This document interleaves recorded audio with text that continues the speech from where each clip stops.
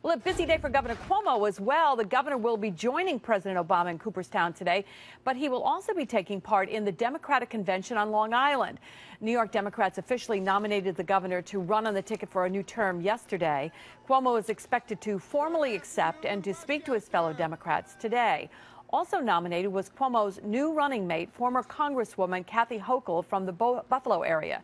They will take on Republican gubernatorial candidate Rob Astorino and his running mate, Chemung County Sheriff Chris Moss, this fall.